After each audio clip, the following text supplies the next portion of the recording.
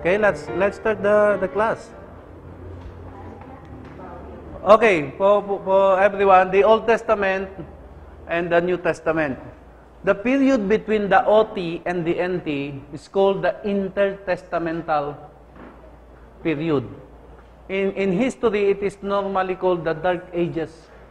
The 400 years of silence. They called it 400 years of silence because during those years, seemingly, God is so silent. There is no prophet.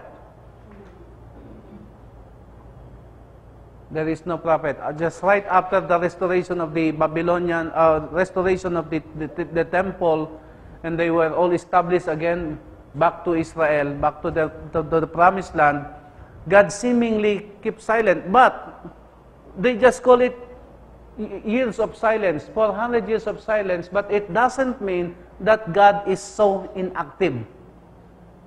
God is very much active during those years. There is no prophet, that is the reason why. Because for them, the prophet, the two ministry of the prophet is what? For them, the prophet is the mouthpiece of God.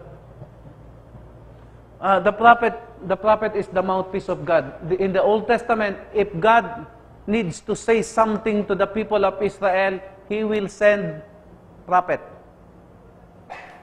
So prophet ang ipapadala ni God sa kanila, and God will speak to them because during the time of Moses, it's good that wonderfully they can hear the voice of Yahweh.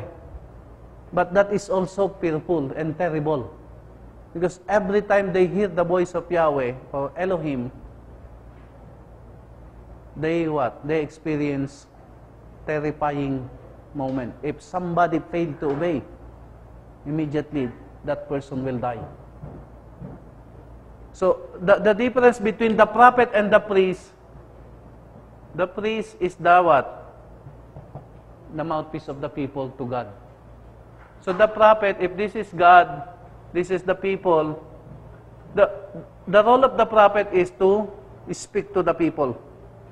And the role of the priest, the people will say something to God. Either way, although the prophet is also doing that during the time of Samuel. But the priest, when the people needs to offer something to God, it is the role of the priest. But seemingly, for almost 400 years, God sent no prophets for this period. But this is the period of the popular Alexander the Great, in which seemingly God used him to prepare the place. Because when Alexander the King, or Alexander the Great ruled, he ordered the Hellenization of the kingdom, the empire. And he required the people to speak the same language, and that is Greek. But at the age of 33, as I have told you, Alexander died very young. The mighty conqueror, probably one of the greatest warriors of all time, is Alexander the Great. But he died at the age of 33 because of mosquito, because of malaria. And when he died, 4 of his generals fought for the kingdom. And the kingdom was divided. And on the other side of the globe, the Roman Empire is preparing. And the king, of course, there are 2 popular kings among the 4 divisions of the Greek people, of the empire of Alexander the Great. The one is the Hasmonean, and the other one, the Seleucus kingdom. But that is weak compared to the Roman empires, who was able to flex the muscle. And when the Roman Empire came, they defeated the Greek Empire. So at least what the contribution is that the Greek Empire, at least the contribution is the language and the preparation. Although, as you all know, this is also the 400 years, this is 400 years BC. You all know that this is also the time of the great philosophers in Greece, the time of Socrates, Plato, Aristotle, and great mathematicians coming from this place of Greece or the Greek Empire. But basically, politically, this is God's preparation. God is not silent. God did not sleep for 400 years. He remains to be there, contributing and preparing the people of God who actually experienced the previous punishment from the Babylon. So the New Testament came into existence. Okay, we have the book of the New Testament. The book of the New Testament,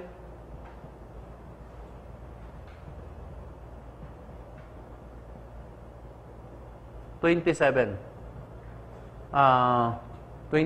books. Why there is New Testament? So the whole Bible seemingly is preparing the people for the coming of Christ. The Old Testament is actually looking forward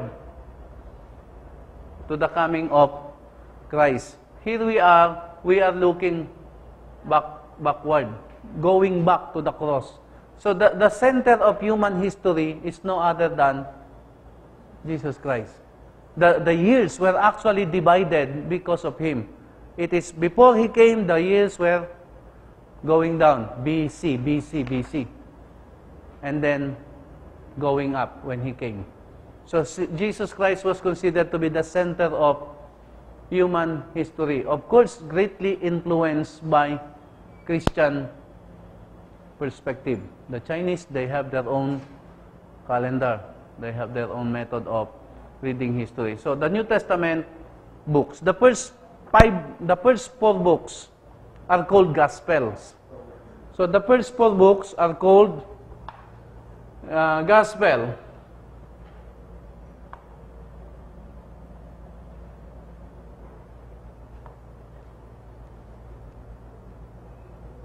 So the books, NT books, first 4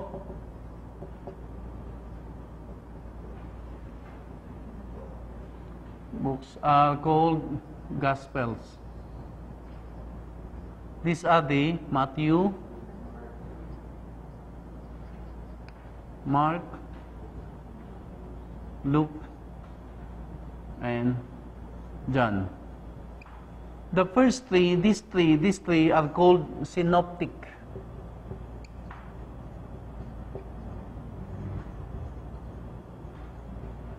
Why synoptic gospels? Synonymous, synoptics, because they presented the life and the ministry of Jesus in almost the same method. They all started with the birth of Jesus.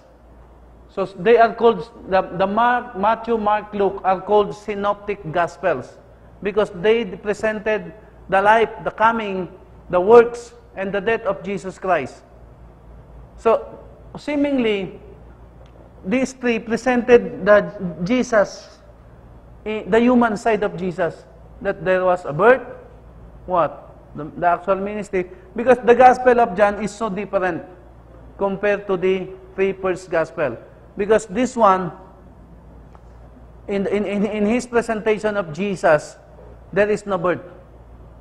Jesus is the eternal Son of God. So Matthew, in the original findings, we call this we found this word, the kata Mathew1.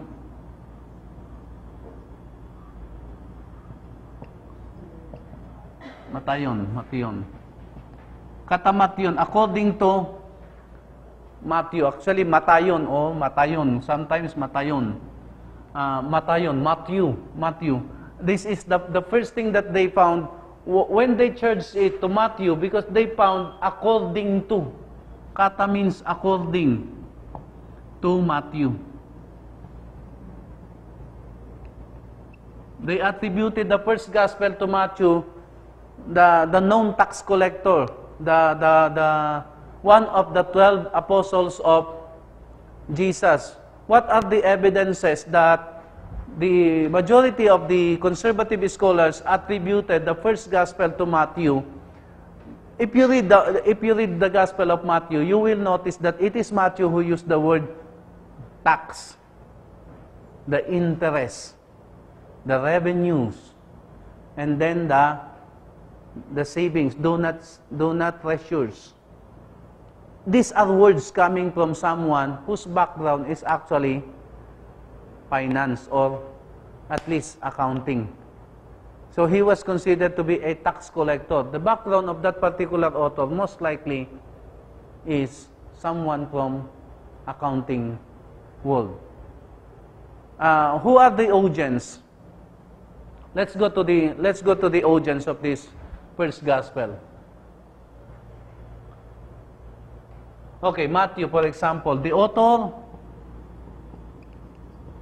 Matthew, the tax collector.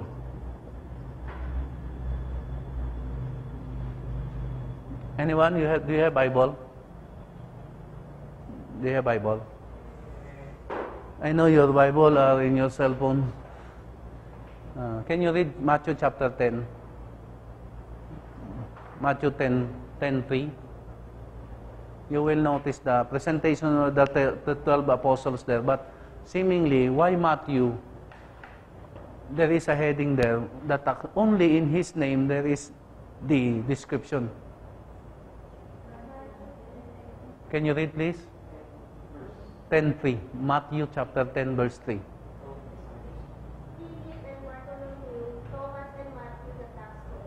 Okay, the tax collector. How come the writer of this particular chapter, he introduced the 12 apostles, and yet siya, ang inintroduce na yung name niya, nilagyan niya ng description, Matthew, the tax collector. He is known also as Levi, di ba? Or if you want to read, normally we read it Levi, but yung iba Levi. Kung Filipino ka, Levi, But Levi, the tax collector, Matthew. So Matthew wrote his gospel to the best probability, with lots of debates on the recipient of the letter. The recipient is probably Palestinian Jew.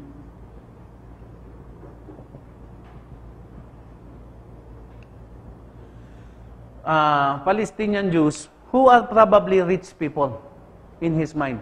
In his writing, you will notice that one of the reasons why they are considered rich, look at the rebuke in chapter 6. Do not love money and God.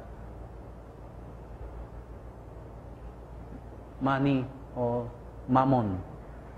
And then in his chapter 6, part of the known sermon, he insists that do not what? Do not treasure wealth on earth. Do not focus too much your life, what? Investing wealth on earth, but wealth in heaven. In the Sermon of the Mount, he used the word, blessed are the poor. Can you look at that verse? Chapter 5, verse 3. Verse 3, please.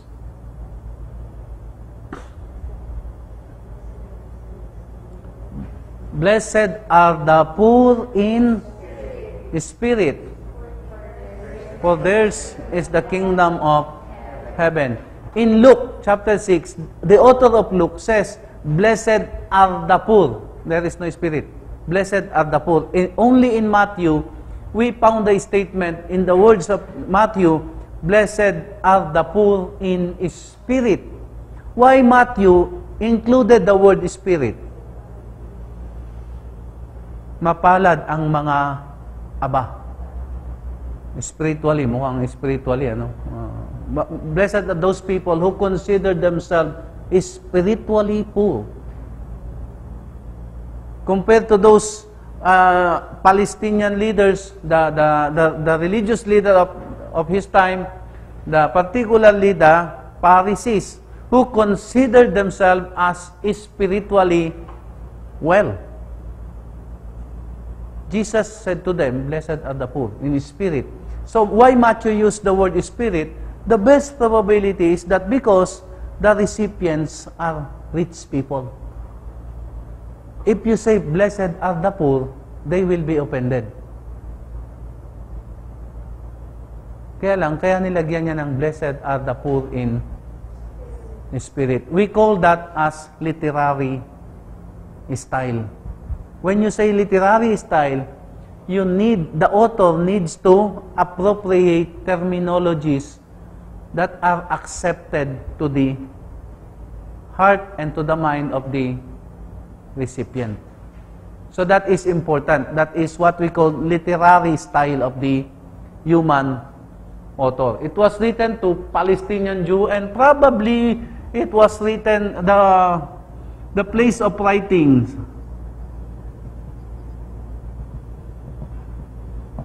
the best suggestion coming from the scholar is Syria. We all know Syria today is suffering. Almost 500,000 people died for the last 5 years because of the domestic violence, the war that is happening in Syria today. But the author is Matthew. How Jesus was presented, very, very noticeable in the writings of Matthew. Matthew presented Jesus as the Messiah. Jesus is the Messiah, the Christ. Jesus is the Christ, the fulfillment of Old Testament prophecy. Why? It is very clear in his writing that Jesus is the Christ. Insisted by Peter. When Peter was asked, Peter, what do you think? The people are talking to me. How do they call me? Some say that you are a prophet. Some say that you are a teacher. What about you? And Peter said, you are the Christ. You are the Christ. So, that's clear. Do you notice also in chapter 1 that Jesus was presented coming from the Davidic line? Do you notice that? Do you read Matthew? 14 generations. 14 na henerasyon. 14 na napaka-solid coming from the Old Testament. And he was presented as someone coming from the royal. Jesus is from the royal blood. Davidic. He is from, probably in the Old Testament promise, there will be always someone who will reign coming from your family, the Davidic line, the Davidic side. And Jesus was from the line of David. But we should be aware again that the Savior is also contaminated with Gentile blood. Kaya yung pagiging tagapagligtas ni Jesus Christ, hindi purely Hudyo siya. Pagdating doon sa time ni Ruth at saka ni Boaz, nung nag-intercourse si Ruth saka si Boaz, doon galing si Jesse. Yung nag-mix yung Gentile blood at saka Jewish blood, doon galing si Jesse. At si Jesse ang naglabas ang naging tatay ni David. So, from that, we could developmental in the theology that Jesus has also Gentile blood. Hindi na siya 100% Jew.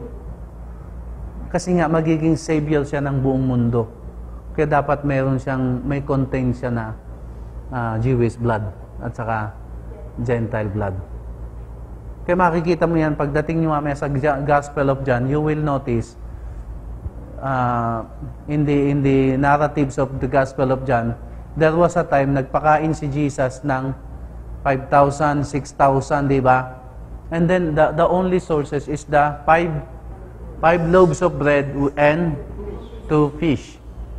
And then, how come ang sumobra ay 12 baskets? Mas marami yung sumobra sa source. Diba? 2 fish, 5 loaves of bread.